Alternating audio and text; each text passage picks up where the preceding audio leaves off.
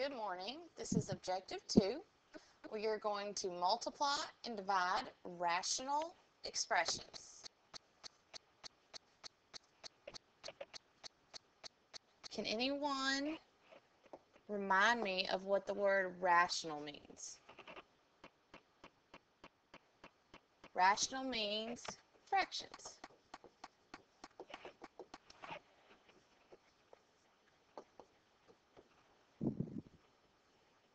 Alright, so let's just get to it. So in Algebra 2, I taught you a little saying for this. How are we going to simplify this? We're going to factor, we're going to cancel, we're going to smush. Factor, cancel, smush. Factor what we can, cancel what we can, and then smush it all together. So if I'm looking at this, the only thing that I see that can factor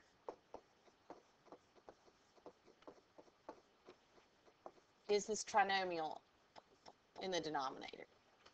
And a trinomial factors into two binomials, so this will be y and y, and I'm thinking minus 3 plus 2, because negative 3 times 2 is negative 6, and when you add, you get negative 1. And then we're going to cancel what we can. So what can cancel? Y minus 3's. What else can cancel? Your y's. So I think that's it. And when we smush it all together, we're going to have 4 times the quantity of y plus 4, all divided by y plus 2. And you can't cancel those y's because they are protected inside the binomials. So here would be your final answer. Okay, so go to example number 2. Here we go. Factor, cancel, smush. Now, a couple little things speak to me on this. One of them is this 5 minus b.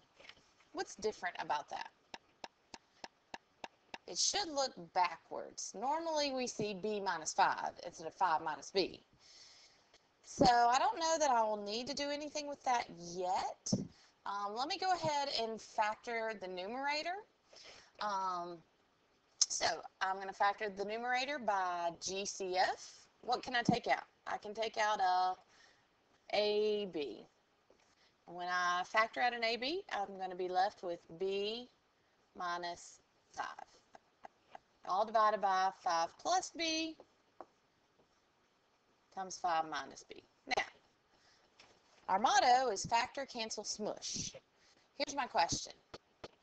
Can the b minus 5, these two right here, whoops, excuse me, can the, get a different color, it's got purple, there we go. Can the b minus 5 and the 5 minus b, can those cancel? And they can't, because this is a negative 5 on top, this is a positive 5 in the bottom, this is a positive b on top, this is a negative b on the bottom. So the signs are backwards. So recalling our skills from Algebra 2, how can we get these to cancel? What we're going to do is we're going to factor out a negative 1 from one of them. And so I'm going to factor a negative 1 from this guy right here. So I'm going to leave the top the same, b minus 5. On the bottom, I'm going to take a negative 1 on the very, very outside. And I'm going to leave this guy the same, 5 plus b. And if I take a negative 1 from this binomial right here, it's going to make this negative b a positive b and make this positive 5 a negative 5. And I just switched them around. And now they can cancel. So now you can cancel those out. So our final answer is going to be AB over 5 plus b. What am I going to do with the negative 1? I'm going to put him on the outside. And you can leave him like a negative 1 with a set of parentheses and a 5 plus b in the denominator. That would be okay, but most of the time when we just have one negative, that means the whole fraction is negative, and you just put the negative on the very, very outside.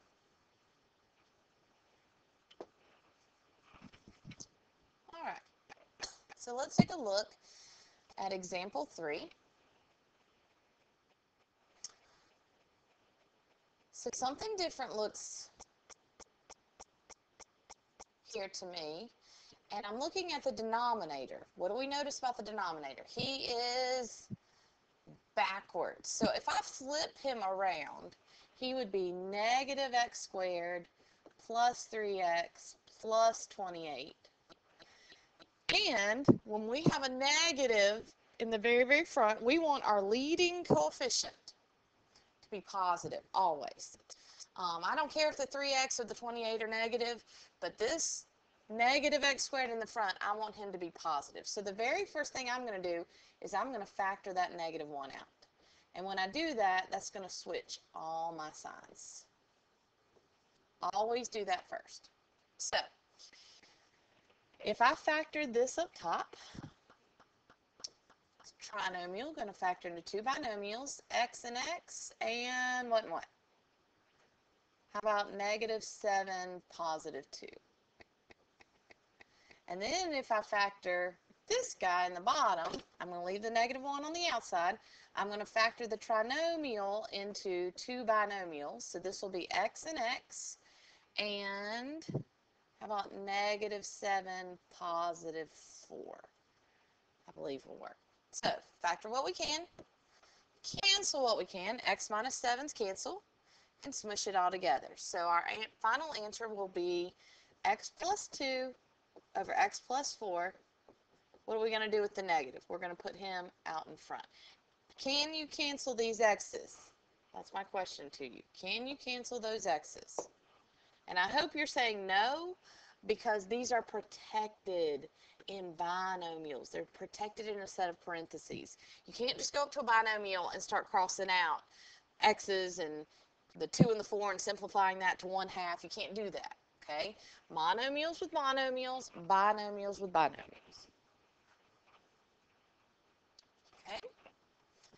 Moving on along. All right, so now we're going to get into multiplying. So, multiplying, do you have to have common denominators to multiply and or divide? And I hope you're saying no. When do you have to have common denominators? You have to have common denominators when you add and subtract, and we'll get to that in our next lesson. So, when we multiply, you can just factor, cancel, smush. It's just going to be slightly bigger than what you were doing earlier today. So, here we go. Factor what we can, cancel what we can, smush it all together. So, I think this first trinomial can factor. And I would love for you guys, you guys are in Trig. You should know how to do this. This is a review. Hit the pause button. You do it. And then check it by me. Okay? Hit the pause button. You try it and check it by me. So hopefully you're back with me. This will be x and x and minus 8 and plus 2. Hopefully I don't make a mistake. That's the one bad thing about recording, is I'm doing these by myself and I'm talking and writing and doing this all at the same time. When I do it in front of a class, if I make a careless error, generally somebody in the class will correct me. Hopefully it'll be okay. Alright, x minus 8 can't factor, so I'm just going to leave him. And we're going to factor this into plus 2 and plus 3. Okay, so cancel what we can. So how many x minus 8s can cancel? Well, you can cancel only one with 1 at a time. Okay, because x minus 8 divided by x minus 8 would be equal to 1. Okay, and 1 times anything is itself. But in this case, you can cancel this x minus 8 with this x minus 8. As long as you have 1 on top and 1 in the bottom. Okay, and then I can cancel x plus 2 and x plus 2. So here's my question. What's the answer? Is it just x plus 3? If you just write x plus 3, I'm going to count it wrong on your paper. Because where is the x plus 3? It's in the denominator. So, can't have a headless fraction. What's left up top? a 1. So your answer is going to be 1 over x plus 3. You got to make sure you have the 1. 1 divided by x plus 3.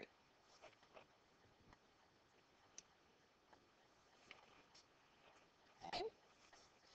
So if we move to example 5, what do we remember about division? We don't divide. We multiply by the reciprocal. So we are going to copy. Let me get a different color here. We're going to copy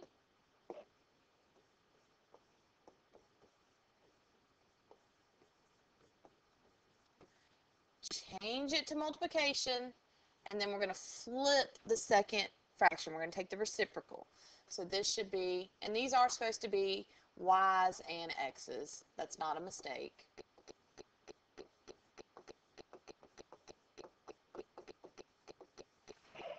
Okay, so then it becomes multiplication, so we're just going to factor, cancel, smush. So factor what you can, cancel what you can, smush it all together. Go ahead and hit the pause button. You try this, and then check it by me.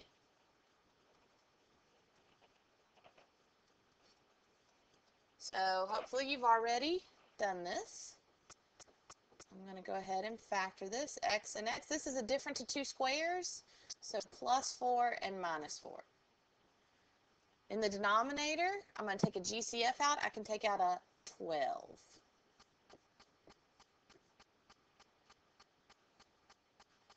In the numerator over here, I'm going to factor it into minus 6 and plus 3.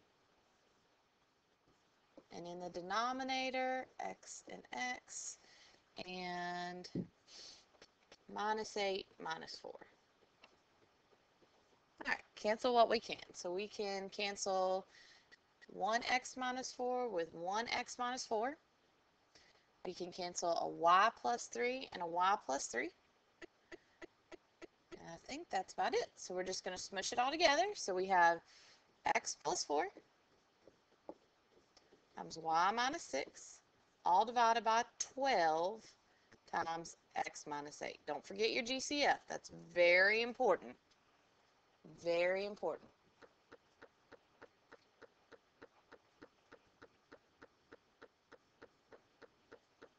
All right. So we did these in algebra 2. These are complex fractions. Okay, basically it's a fraction within a fraction.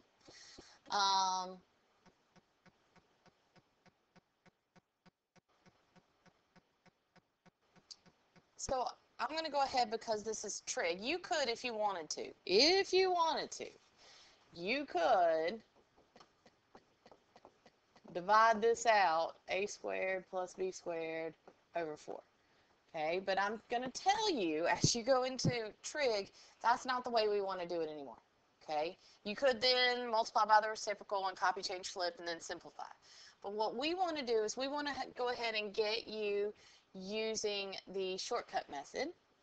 So the property says this: a over b over c over d equals, you multiply the very top with the very bottom, AD over the two middles, BC. That's what the property says.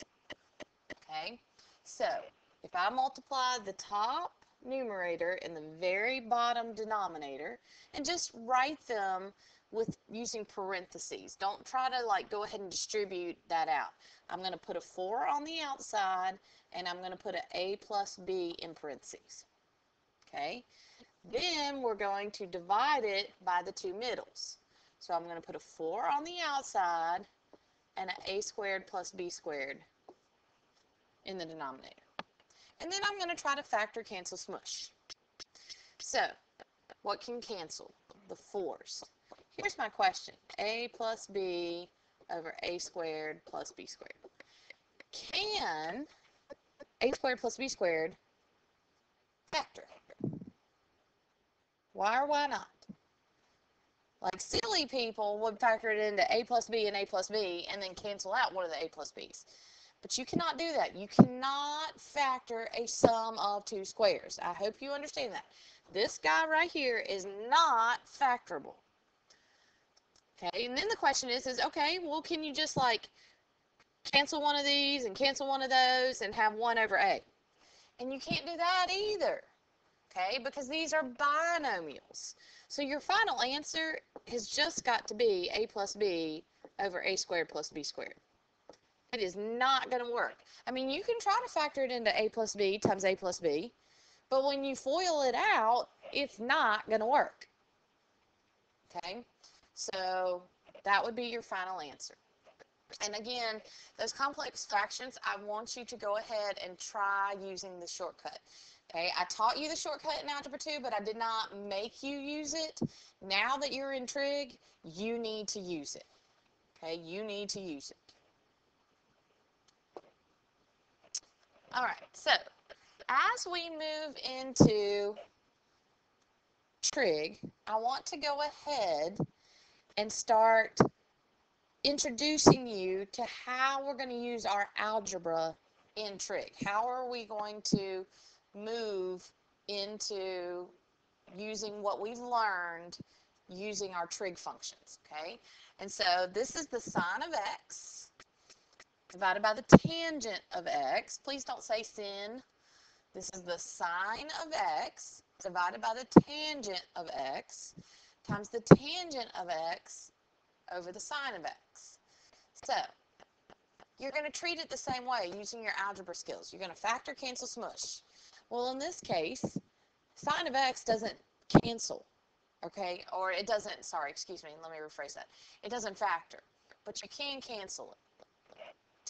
So you can cancel this tangent of x with this tangent of x, and you can cancel this sine of x with this sine of x. If everything cancels, what's our answer? Please don't say 0. Please don't say 0. Your answer is 1. Okay? Your answer is 1.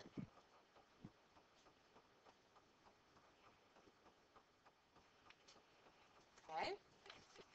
So let's look at this one. The tangent cubed x divided by the tangent of x. So here's my question. Can I just go up to it and take one of these out and cross one of those out? And the answer is yes. Why? Why can you cancel these? Because these are just monomials. Okay? If they're just monomials, for example, here's how I want you to look at this. If you had x cubed over x, could you cancel that? Yes, you could. You could take 1 away from that, you could take that away from that, and you'd just be left with x squared. Okay? So we're going to do like the same concept here.